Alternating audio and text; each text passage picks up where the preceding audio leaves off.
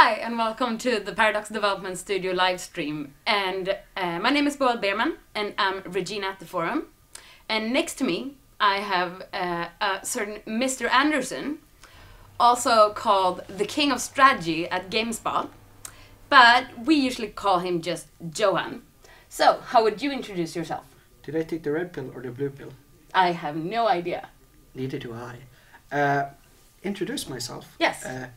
Please allow me to introduce myself. I'm a man of wealth and taste. Oh, actually not wealth and not taste either.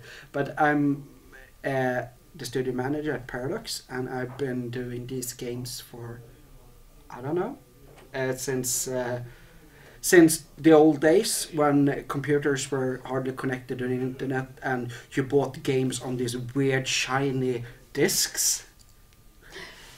Okay, so a long time ago. Yes. And we walked uphill, both back and forth to the office. Yeah, through the snow and the storms. Yes. Okay, so how would you describe Paradox Development Studio? That's a good question. We make games, and we're a bunch of nerds, geeks, programmers, artists, QA. Board game geeks? Yeah. Yeah. I think the majority is human, but there's some people we're a little bit, we don't really know. We think they might be aliens from outer space, but... Okay. So that didn't say that much about the studio. So our tagline is strategy is our game. Why? Because we make strategy games. We're people that like making strategy games. We like making deep historical strategy games. Well, we like making other games too as well, but primarily we do historical strategy games. Yep. So, our main games from the studio. Oh yeah. Which one is the main? Or are we multiple mains? Yeah, we have multiple mains. Yes. Definitely. I think our most important game was made... No. Which one is most... Which one do I start with? I don't know. Start with Hearts of Iron. Yeah. Hearts of Iron, World War II. You all played it. It's a cool, awesome World War II game. Especially the latest incarnation with the free expansions in Hearts of Iron 3 and has this awesome, cool map which has slightly too few promises. I think we should make an expansion that doubles the amount of promises. Oh my god. Yeah. Let's talk about Victoria. I'm trying to drive her insane. Yeah. Oof. My brain would melt. Yes. So. Victoria is cool because it's the only game. It's a cool game series. It's the only game that is a social, political...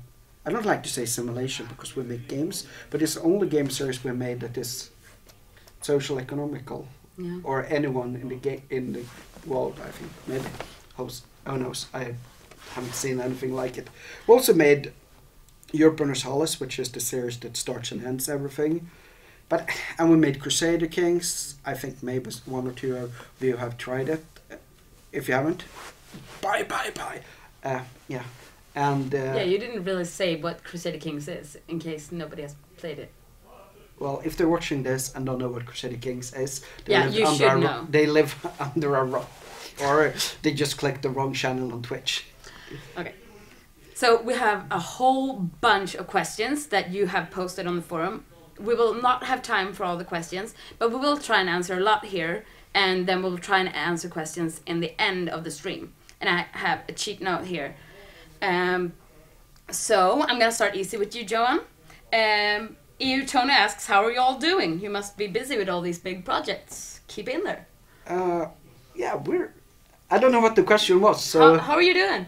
I think we're doing fine. I mean, since we expanded the studio from like 8 people, we were 8 people the weeks before Hearts of Iron 3 was shipped, and we're 30 now, I think. Yeah, we're actually 30 because I hired 2 people. I hired 2 people yesterday. What, you did? Yeah, another programmer for Sticky too. Okay. Yeah, because we had not enough people named Henrik. That's a good reason. Yes. Any more Johan coming? There can only be one. Oh, actually, we have 2. Yeah. Damn it. Where's my sword?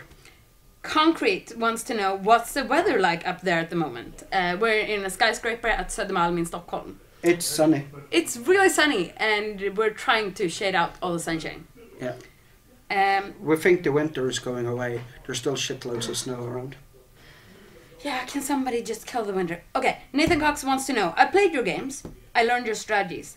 Why am I not ruler of the world yet?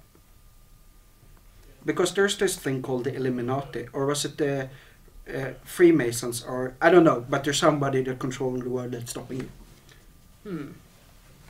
But the games will eventually lead him to world domination, right? Right? I'm not at liberty to say that. Bloody bastard. Okay. Then I have Redroth Wiggum. Can you describe the process for a Paradox Development Studio game to get made? Yeah, I read that question. And Bill, if you want that question asked, you could ask me in person a few weeks ago. Oh, my sword! A sword! Wait. And now you change the camera, Matt. Yeah. Hi. We're still talking. Yeah, but... why give Johan a sword? He asked for a sword. Yes. Oh, darn. Okay. But really, how does a game get made? We come up with ideas. We talk about them. We write them down, and some are good. And then we sit slaved in front of a computer for 18 months in a row and doesn't do anything. And then magically a game appears on people's computers. Yeah, but seriously, the answer is rather more complex, and I could sit and talk all day about it. Will you ever consult the forum via poll to decide which DLC or expansion will come next again? Maybe. It's... the thing with that is that you let the majority rule, and that means that if we do that, we may not get stuff like, I don't know. Yeah. Sunset. But I mean, even if we don't do polls, I mean, we read the forums and we listen to gamers, and I mean, we get inspiration for what we create from the forums. So. I mean, two of the coolest DLCs we made for CK2, the most popular one ever made, Ruler Designer, which Kotaku strangely thought was unnecessary, but they thought CK2 was the best game in the world. So. Yeah, well, it's funny. It's the best-selling DLC or expansion we've ever done, and there was someone like half a year before CK2 released suggested it on the forum, like, can you make this? And I'm like, yeah, it's not in our project plans, but we can make a DLC for it after release. Yeah. And people were like, yeah, cool. And we made it, and people seem to like it. I always use it myself when I play CK2. I actually have a specific question here for the Victoria franchise. First, it's what do you think the future holds for the Victoria franchise? But then it's, let me rephrase that question. If a madman were to break into the office, strap you to a chair, hook you up to a lie detector, put a gun to your head, and say, tell me what the plans for the Victoria franchise are, what would you say? I think the sword would impale him first. Or you would just lie, right? Yes. Because that's the problem with the torture to get information. People will tell you, they will tell you anything you want to hear, but how do you know what they say is true? I did get a random question here. I don't think it was game specific from VCross. Will there be a tutorial of some sort explaining new features? I don't know if it's for upcoming games and expansions but for Europa Universalis 4. Yes, there will be a tutorial. Yeah. We actually hired a tutorial manager. No, interface developer. Interface developer. Yeah, that does tutorials. So, yeah. We always have tutorials, don't we? Yes. Kind of. Yes, but we're going to improve. Yeah.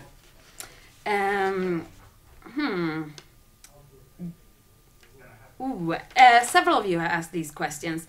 What's Paradox Development Studios' next big game after Europa Universalis 4 and East vs. West? Are there any plans for an entirely new franchise on a major scale? Getting budget and development time as Europa Universalis and Crusader Kings 2? I realize you won't give any detailed plans or that, but is it something likely to happen in the next 2 to 3 years? Yeah, we actually got a huge big project under development, and we will not announce it before Christmas, and it's probably on those budget levels. Okay. It's not something we worked on before. So, something secret. Yes, the super secret project that some people have hinted about at the forums. That you won't hear anything more about today. Nope. So, let's talk about something else. And both, let's see, no idea and, I know that someone else asked, why don't we port games like Victoria, Hearts of Iron and European Resolve to tablets? Currently, because our games are tooltip driven, so we need to make a good interface for that. There's also kind of fiddly, and then there's the little thing that they use an insane amount of memory at the moment, and we need tablets to grow a little bit in memory budgets, and we need, we have plans for the future, but nothing now. But you do like the idea. Yeah, of course, because to be honest, at home I haven't had my PC. Yeah, I had the PC on to pay bills a week ago because it's easier, but I don't have. I play the games mostly on my iPad or at the office computer. There's an explanation for this as well. Johan has recently become a dad. Not that recently. No, not that recently. That severely cut into my raiding time. I had to drop out of my World of Warcraft raiding guild. Yeah. You know it's how bad it is when you're competing for server first and you're a tank, and then you have to go like, well, I can't play anymore. Poor you. Yes. Dak wants to know, how many DLCs would you consider is locked down to be developed? And do you have any limit on how many you think the game can support? The game. I think, is it CK2? Yeah, it might be CK2. The funny thing is that when we had finished the GM for CK2 and it was like a month until release, we started working on like what type of DLCs can we make during the next year. We wrote down like, I think it was 12 or 14 big ideas. 2 of those have been made. We changed ideas, listened to forums.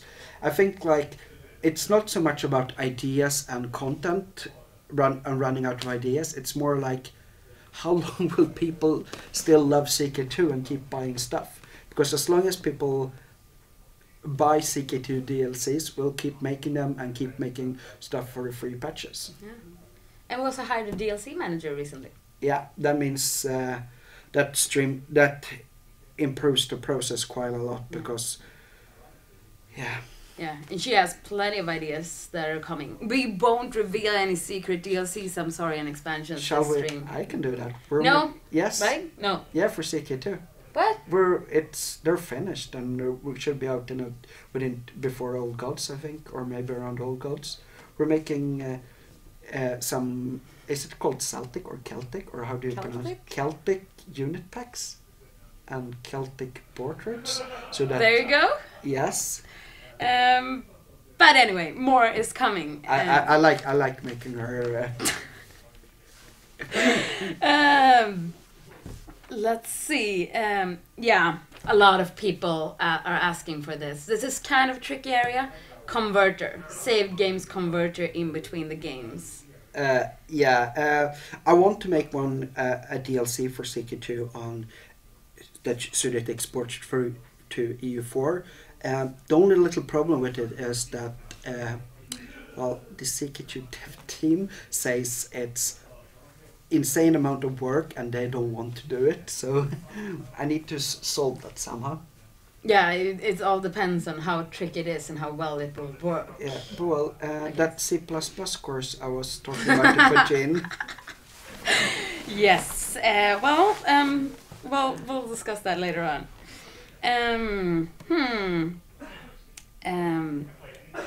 When designing a game, do you often look to the forums for suggestions, or do you have a pretty good idea on how the game will work before you start talking about it?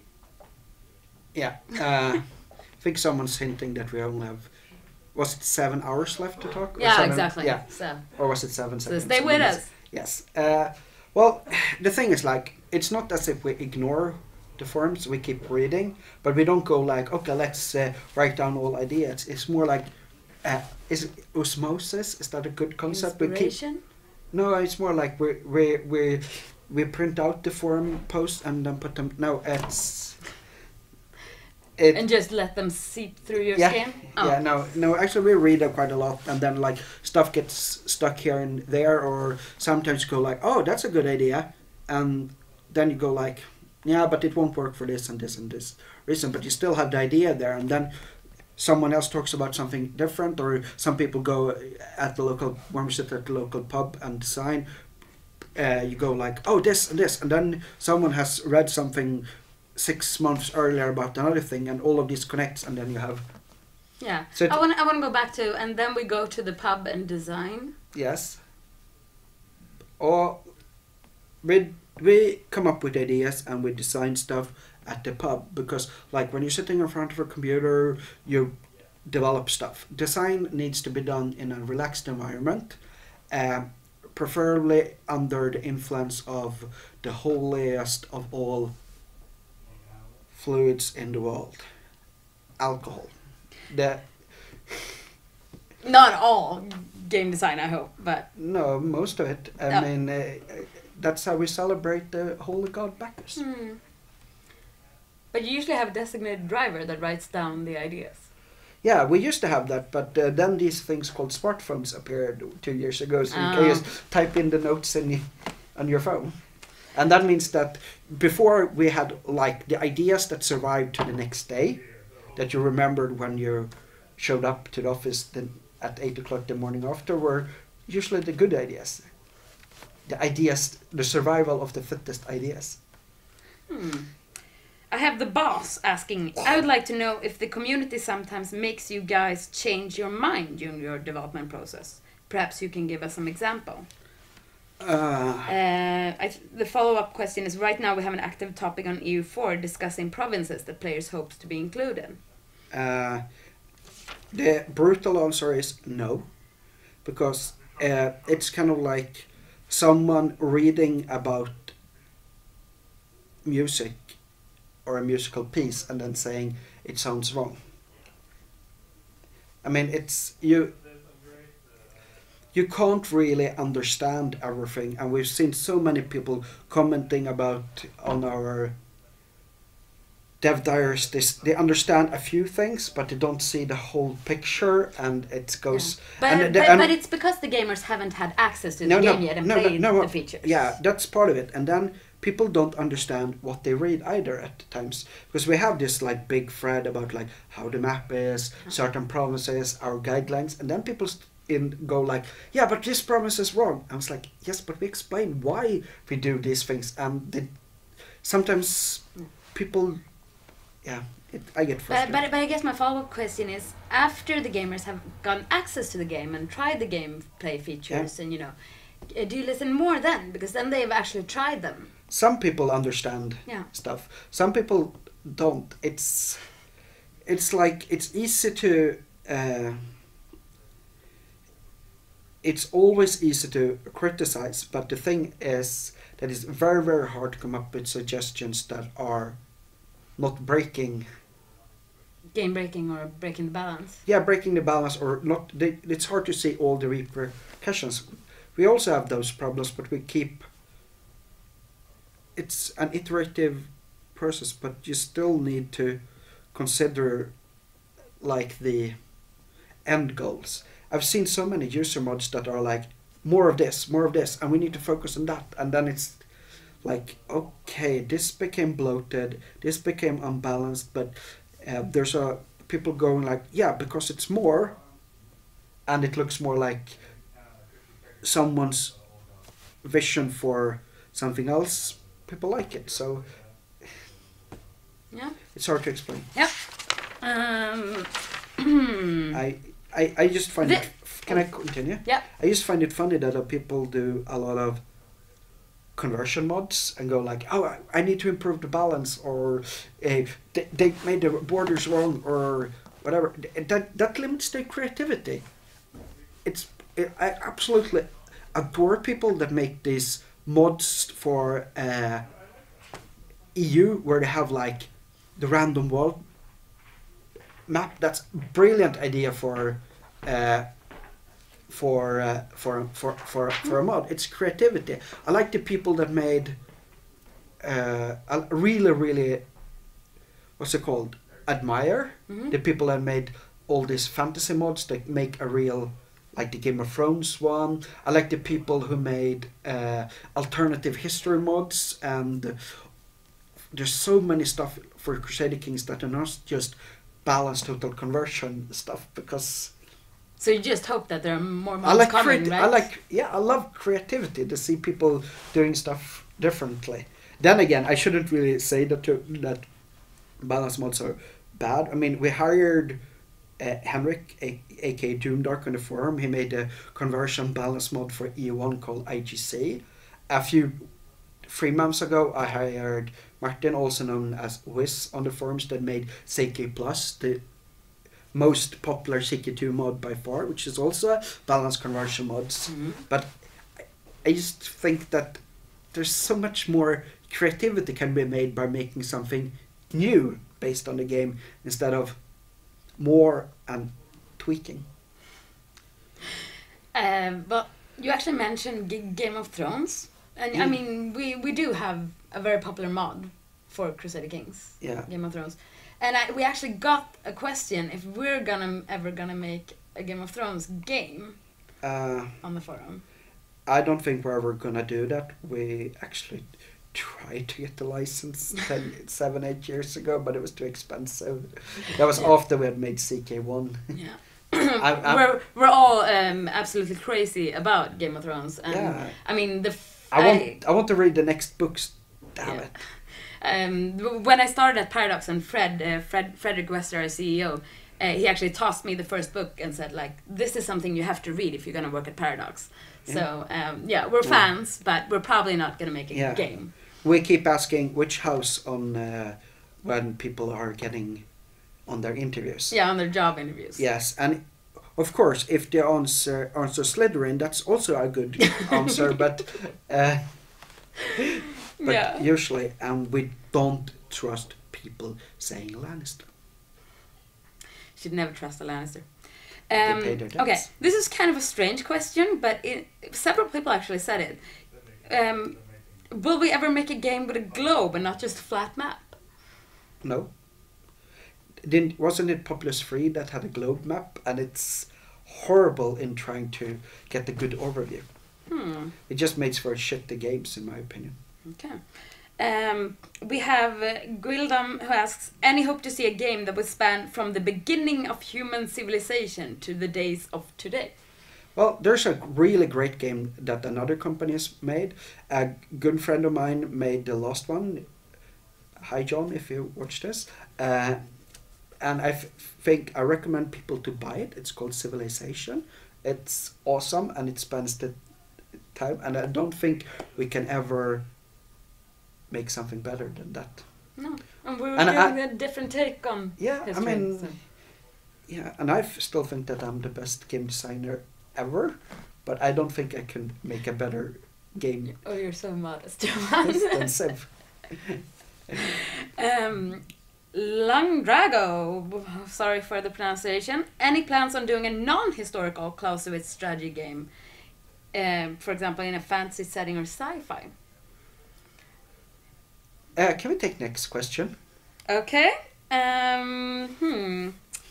Yeah. Mushroom wants to know, ever thought about trying the new Steam feature called Early Access with one of your upcoming games? Other games have had a huge success with that. With our games, Early Access means that that's the release date. Because what's the difference in a strategy game that's primarily a single-player game? Yeah. Well, if we make our single-player game, you know what EA did? Oh, that was brilliant. I was just being sarcastic. I'm still bitter. I'm not going to buy that game. Let's not talk about it. And I'm a SimCity. Actually, we have discussed Early Access, but we don't know how to make it in a single-player game. That's really... Yeah. We'll keep that in the back of our heads, and we'll see what happens. Earlier release date is the name for it, my opinion.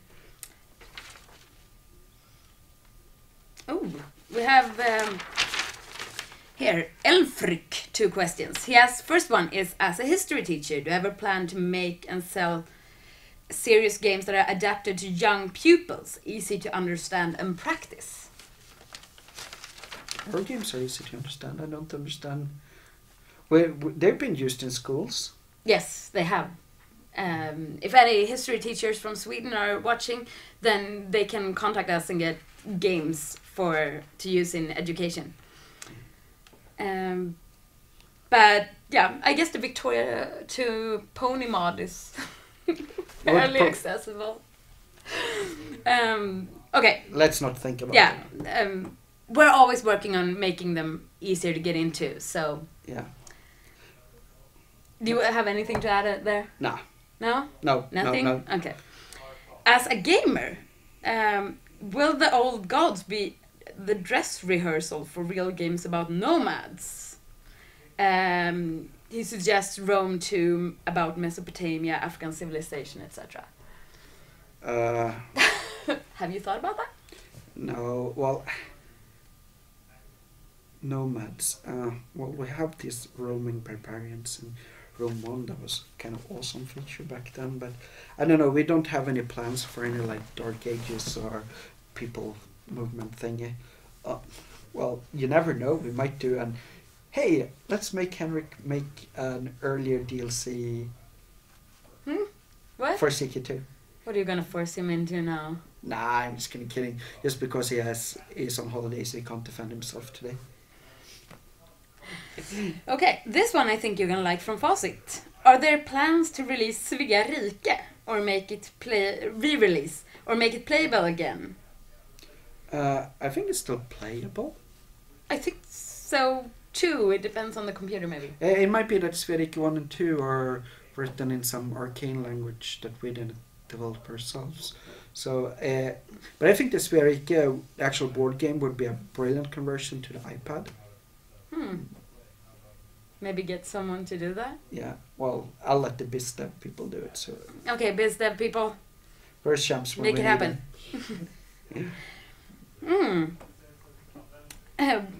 Jolef wants to know, will the end date of Europa Universalis 4 be so early that you, in order to continue, you'll need March of the Eagles? No. Because I don't think March of the Eagles really works when you build up your nice Bengal empire, because Bengal isn't on the map. Or Ayutthaya, or what about the Ming? Yeah, Ming needs to be nerfed. Or my great... You're very specific now. Yes. Yeah. Well, it doesn't work. No. Okay. We haven't really... We think that the end date... We currently include Napoleon, but it's the same Napoleonic mechanics as in EU3, so... March of Eagles is a much better Napoleonic game. Jolef also asks, will the Grand Campaigners, Crusader Kings, Hearts of Iron, ever get a post-Hearts of Iron game to continue on their nation's story? Did you get that question? Yeah, No. It's called East versus West. Out this autumn, I think. Yeah, we got a lot of questions on East versus West, and people that are asking why not more information is released. It's coming, so just relax and be patient, and you will absolutely hear more soon. It's a game we have high beliefs in, and it's gonna be awesome. Because you can nuke. Okay, here's a forum question actually. Is there a lot of internal rules some our Paradox development staff may write on forums? And somebody wrote, I remember one time a Paradox development studio developer got a help message through. What happened to him? Help message? I don't I don't know. know. Well, we have the rule that no PDS developer can comment or anything about any other title that is published by PI. That's the only rule we have. Yeah, we post on Paradox Development Studio games and not on Paradox Interactive's entire catalog, because we should not, it may look official if we post on a game we haven't developed. Yeah. So. To us post PDS, and us, the only other rule is like follow the forum rules and don't be a total asshat. Yeah. No, please notice that I didn't say don't be an asshat. I can because beep you otherwise.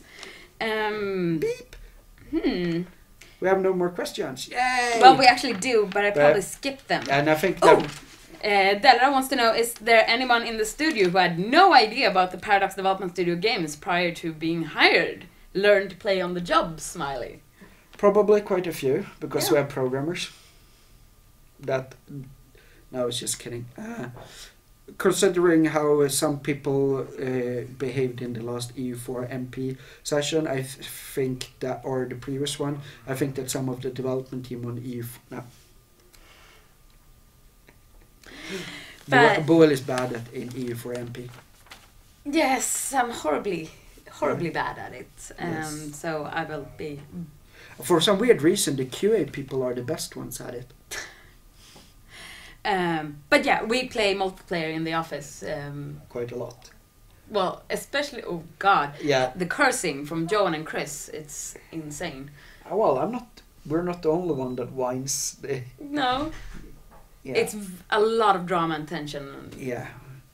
That it's kind of fun. We have a huge campaign. What is it? I think we're 25 people in the session yesterday, and it works out nice. And I'm really worried about Force's Ottoman Empire, because I didn't pick a military idea, and I'm in the Mamelukes. What's the most fun with the multiplayer? Crush your enemies, drive them before you, and hear the lamentations of their players. Yes. Okay. Could Steam matchmaking functionally be backported to older games like CK2 and Wiki2? Also, you guys are awesome. Crusader Kings 2 is brilliant, says GM Stan. On this question, nope.